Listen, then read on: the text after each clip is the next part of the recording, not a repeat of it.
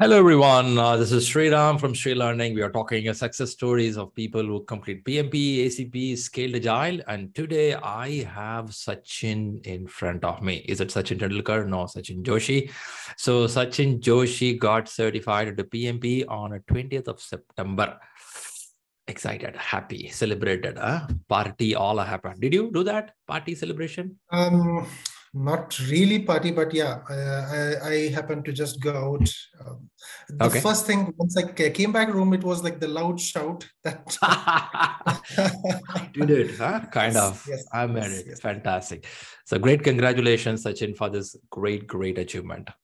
Thank you. Here it is. This is a certificate. He got it. I'm sure he'll be excited, printed a copy. And he should have went to websites of PMI to verify a couple of times. Is it my certificate? Is it everything clear? The spelling is correct. Date is correct. The signature is a valid signature. Sachin, you did all? Yeah, did everything. Even just before this, even the receipt what I get after the exam, I used to like just to digest the result. I used to keep watching it every half an hour so that it shows it is actually passed. Man, I like that. I like that. Yeah, 6 months later it'll be like, oh come on, that's too much.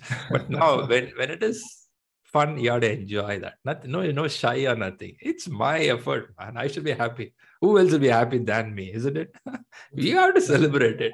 So what you did, I did in my car. When I completed my exam, I was driving. That time I was having an SUV.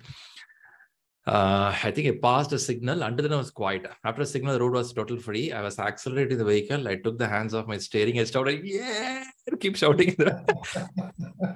I'm sure somebody in the next car would have seen me. What happened to this guy? So anyone who cleared the exam will, yeah, man, I did it.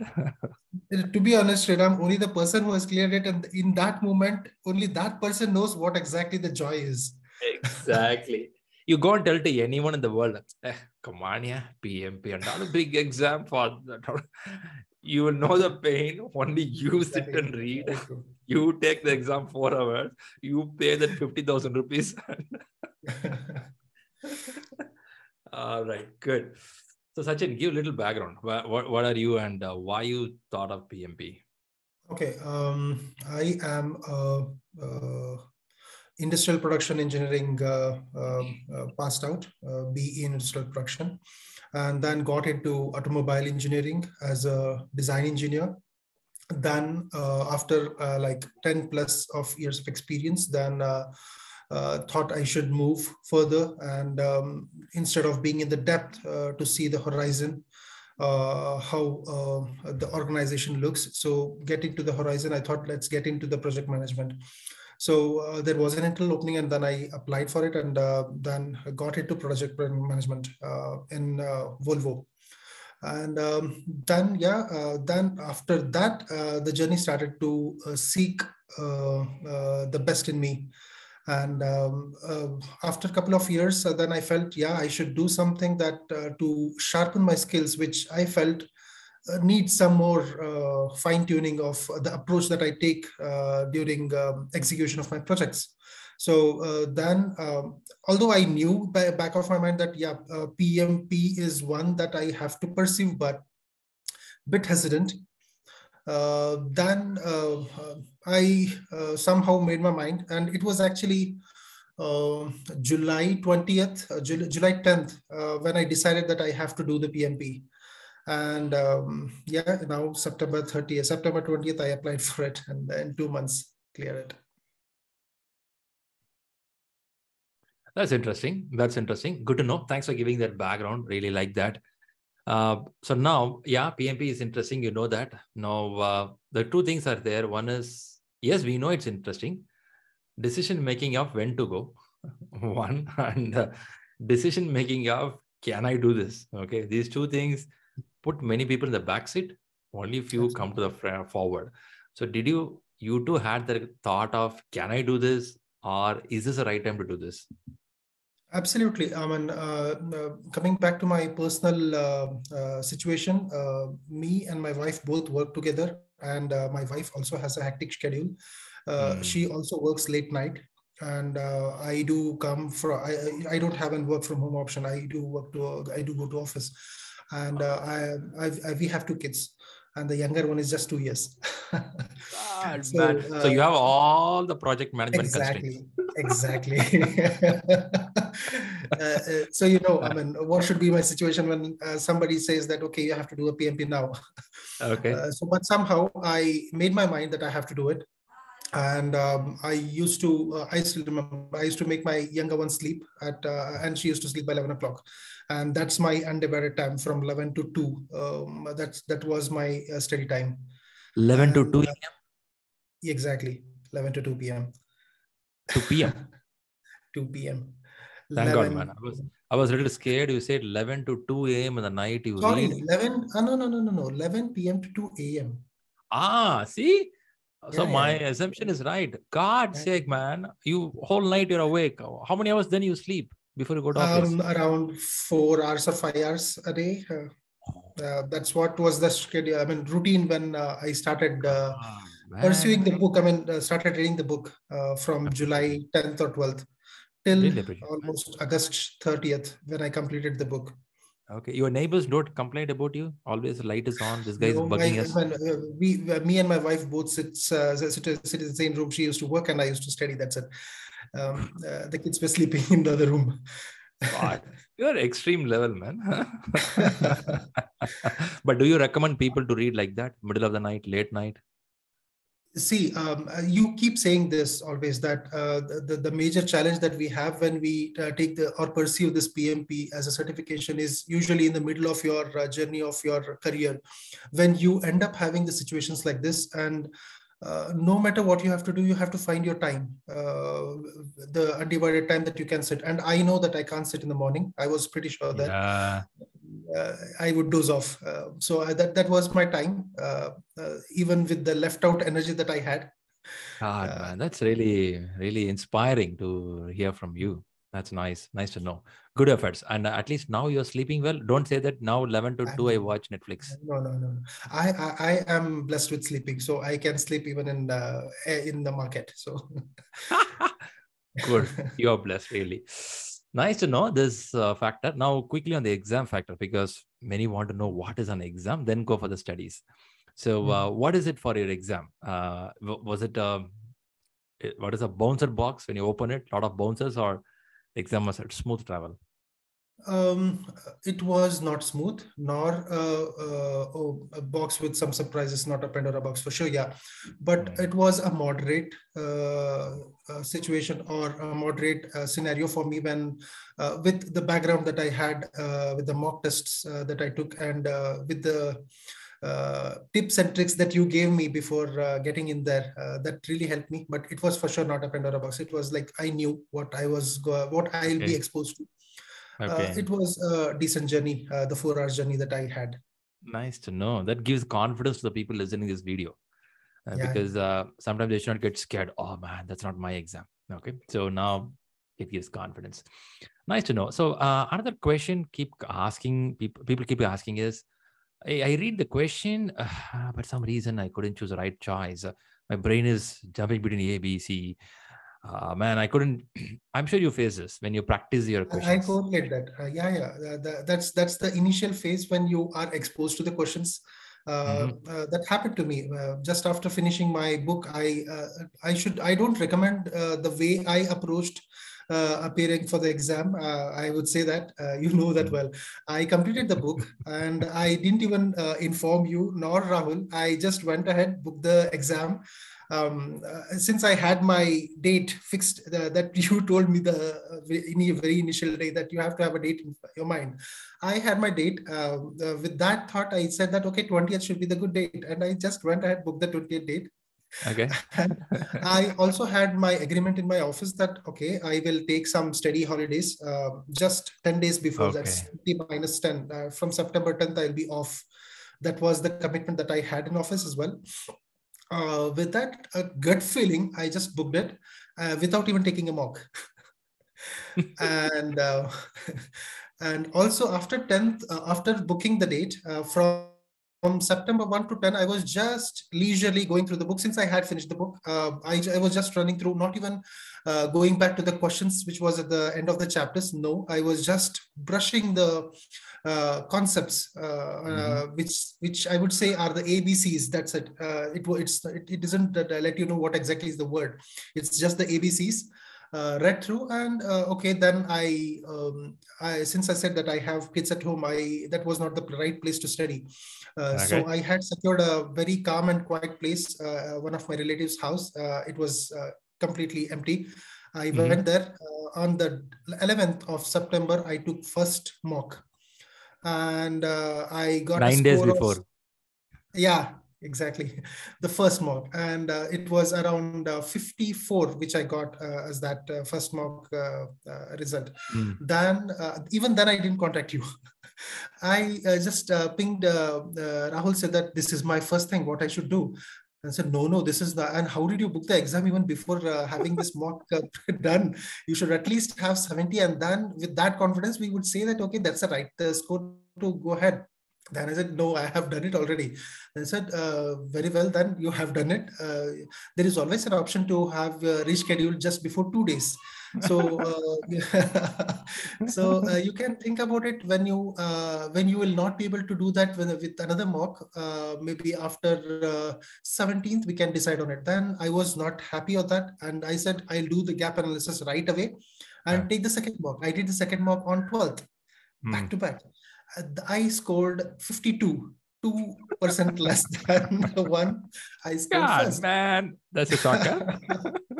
I was really down with moral. I called you up. You said, never take mocks back to back. And do a thorough mock analysis. Then something, I don't know, some enlightenment came to me. I said that, okay, now the real way to do the gap analysis is not this way. Be it a right answer or be it a wrong answer, I went through all 180 questions, and not just the answers that gave me. I went through how to say the process, what it was in, and also the knowledge area which that was wrong or right. I went back to the Rita Mulke and then read through it line by line, and you don't believe me, I almost studied 15 to 16 hours for that 4 days. That was like a torture track to me. Yeah, man, that's not a really easy one. Okay, understand. Well, how was it last 4-5 days? I would say it was a torture track though, but after that 4-5 days, it gave me a real good confidence that yes, I can do. And I took one more mock test, the third one on 16th. And I had that, I wanted to keep that biological clock as well ticking, that my exam was basically on 8 to 12. So I used to take that mocks on the same time, 8 to 12. So I took the third mock on 16th, and I scored 62 or 63, somewhere there. Some improvement there. So then I pinged you saying that this is what it is. Then I said, good that it seems that you have done a very good gap analysis. And good going.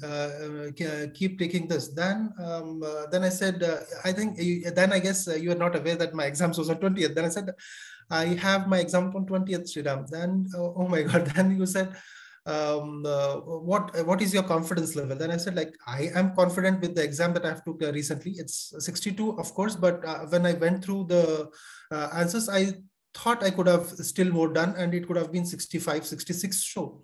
So then forget about that. Are you confident? I said, yeah, I'm confident. I think I should go with this, and I have no plans to reschedule or something. Then you said, stop taking the mocks. And you gave me certain key knowledge areas to focus on, and focus on the people domain, and then take as much as questions. And I also have to say this, I had a very bad experience in terms of time management with the mocks as well. So that was also bothering me back of my mind, that how to improve that. But trust me, you don't have to have the complete 180 questions or to challenge your time management. Even that quiz, which is of 10 marks, 10 question quizzes also, if it is 15 minutes, try to finish it in 8 to 10 minutes. That will also improve your time management. That's what happened to me as well. I started doing that.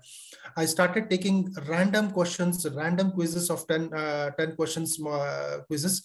And I used to finish the things initially by 13-14 minutes, which later on it came down to up to say 8 to 10 minutes for 10 questions. That way I built it up that point as well, to make sure that I finish that time management part was also covered there, taking that random questions. Yep. That's a good gut feel from you to take this exam, because I generally recommend people take at least 5 full exams, have 15 days with you. Each exam I have 2 days gap. These all I keep telling, but still Sachin came in and said last minute, hey, there is exam, man. What to do? What to do now? Even I would not suggest, Sriram. I would not suggest to. I mean, it's not. I mean, it's worth it, of course, that you get. Ultimately, you come out with the flying colors. But again, the amount of pressure, the amount of strain, the roller coaster that you go through, it's really a mind game. To me, for that 4 days, I was completely disconnected from my family, not even a single call, and completely involved in reading the book. I don't know how much people can do that. It happened. It's good it happened. So you did it, because I found you are pretty confident. The day 1 week before, I think I spoke or chat with you, you said, anyhow, I'm going. Then it's something like your daughter or son getting married. Anyhow, I'll marry this guy. What to do? Okay, get married. You can't stop it. So I said, okay, you are ready. So now what to do next? Is it registered marriage or marriage in the hall? Registered marriage. Okay, let's work it out. One thing I found is no point for you to taking full exam, because we are very close. Only 2-3 days we had. 3 days full exam doesn't make sense at all. Now, only thing you have to increase your confidence level by knowledge, and you should know how to answer a question. So I think you really put that effort. When I said about certain topics to answer the questions, you came up really well. That 4-5 days, the effort which you took, it boosted you. If you would have went with a confidence of 52% to the main exam, it's not about the exam toughness. This back of your mind will kill you, right? Yeah. True. Really, really appreciate the effort what you take. Really good. But as you suggested also, it's not a good thing. Sometimes it increases unwanted blood pressure. I am an example like how you should not take your exams. I have people who have done this like this, but sometimes it gets surprise for me. Last 1 week I come to know, hey, next week is exam, Shriram. I didn't take any exam. What to do? On top of that, last line they will tell that any case I'll take the exam. It's something like your son saying any case I'll marry. Okay, what to do now? Let's work it out.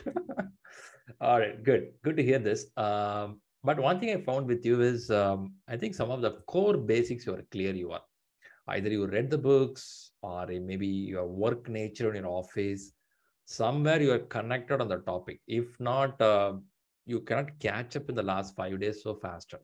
Many people try in the last 5 days, still they can't scale up. Yeah, I mean, my work profile also helped me a lot there, because I do deliver projects from the beginning to the closure as a project manager. So although you don't follow the entire PMI guidelines that you follow, but of course, you know, the process are pretty much the same.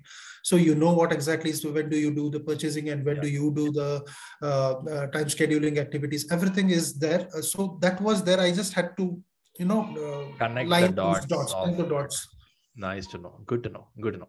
Super good. So I'm sure you want to give credit to your wife and anyone else in the family. You want to tell that these are the people? First thing is to you, Shriram. To be honest, those last tips which you gave me really helped me a lot to cover up the gap that I had in my knowledge. That really helped me a lot, and it was really a game changer when I took the exam. I could sense that.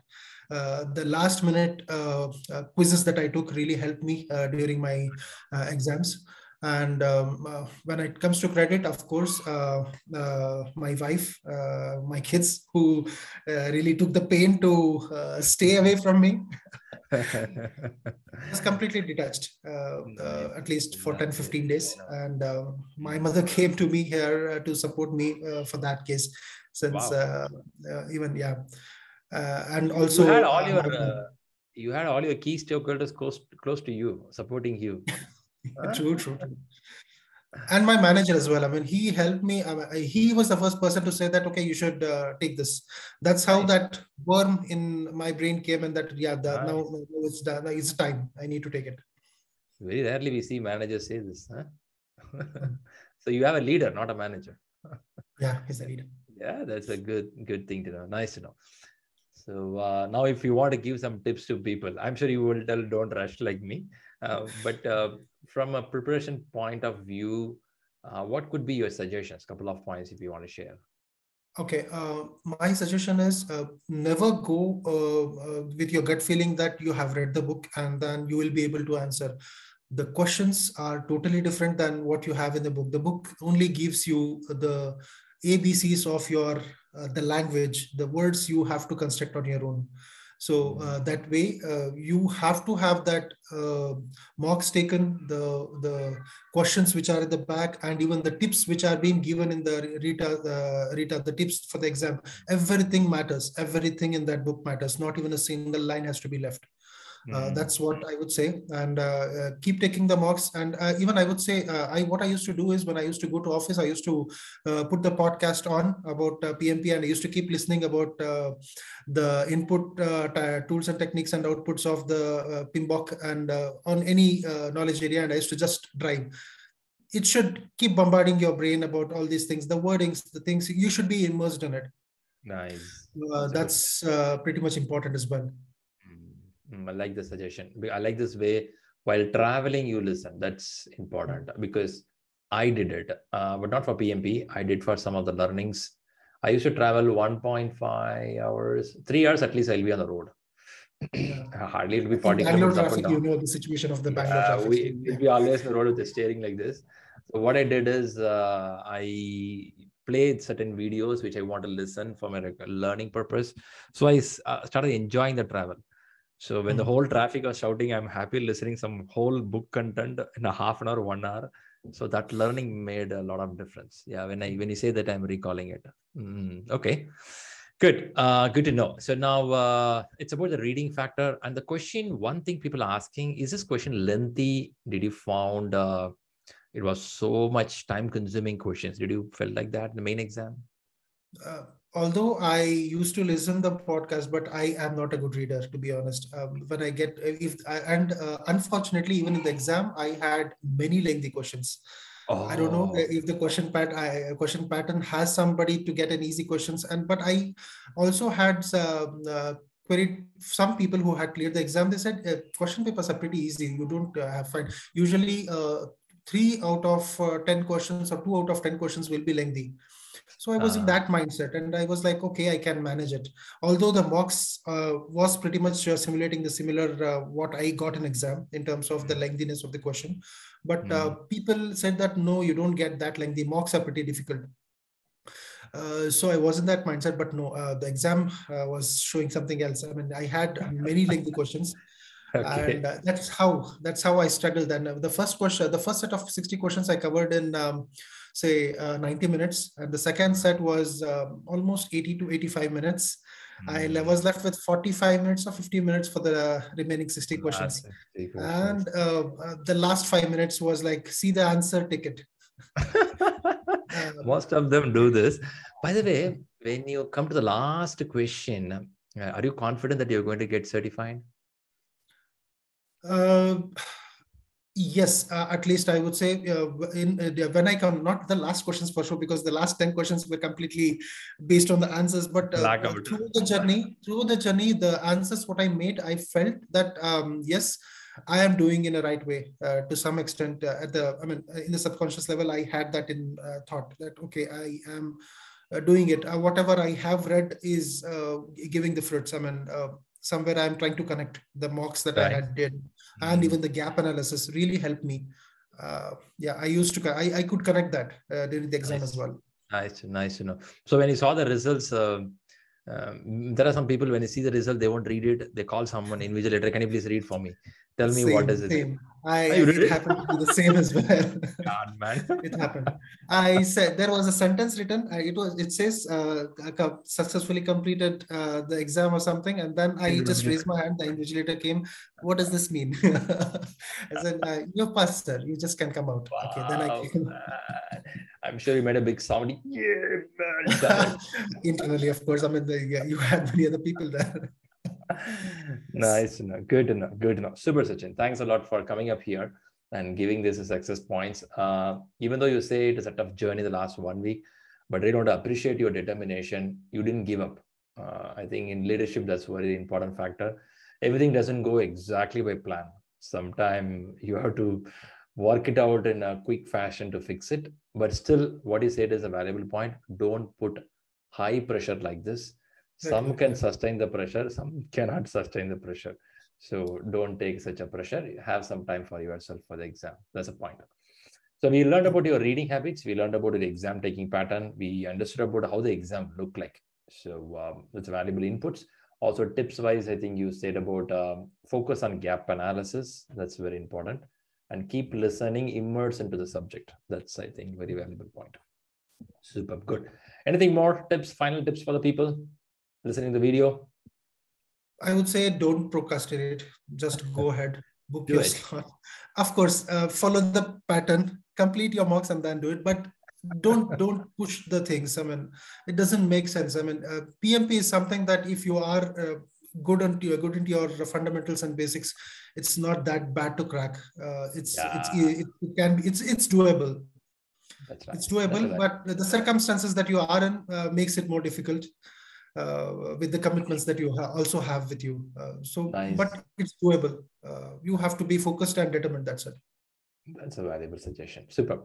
Thanks a lot, Sachin. Have a great time and keep winning more in your career. Good wishes. Thank you.